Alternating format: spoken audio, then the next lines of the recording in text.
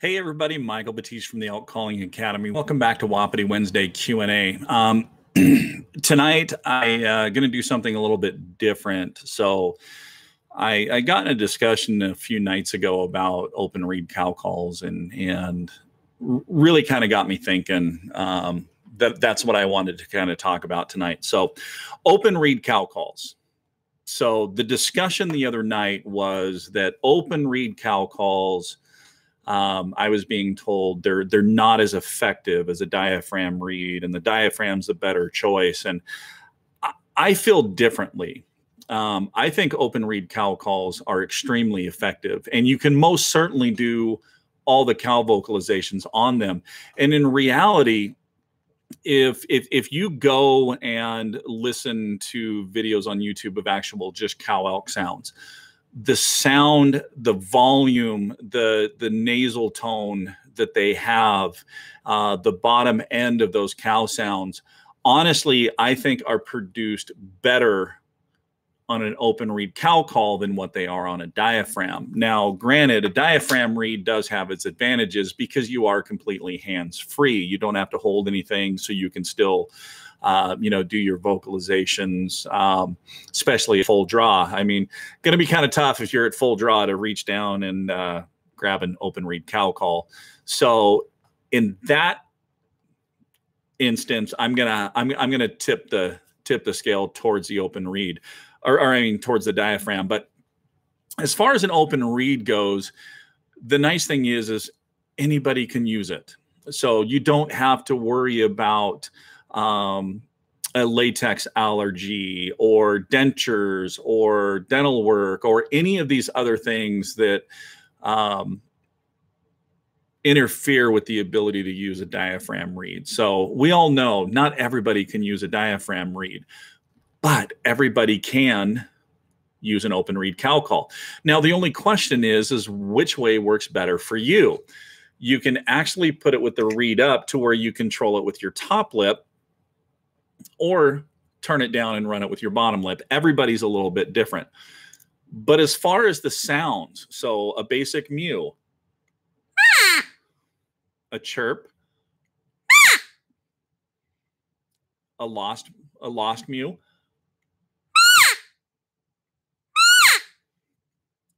if you want to kind of do the estrus buzz or the selfish buzz, just add your voice. So you can most certainly do all of the elk vocalizations on an open reed. The other nice thing about an open reed cow call is the volume. So if you're on a really windy day and you're trying to reach out, you're going to get a lot more volume on an open reed. But then you also have the ability that you can close your hand off, back your pressures off, and get nice and soft. So which one is really better, an open reed cow call or a diaphragm? It's going to be personal preference. My preference is, I think, as far as most realistic or matching the tonal quality and the sound, I've got to give the edge to an open reed cow call. Now, there's a lot of different options out there too, guys. Different sizes, different materials. This one right here, this is the Hot Rod Orange from the Heritage Series from Native by Carlton. I will be getting a review done. They sent me 4 of them, I think, different styles. But as far as tonal quality, from what I've seen, acrylic barrels really, to me, have the best sound, the cleanest sound. Then it just kind of depends on what vocal range or pitch you guys really like. I prefer a wider reed. It kind of gives, to me, kind of a more raspy tone. But the thing with the wider reeds is they take more pressure to operate than what a narrow reed does.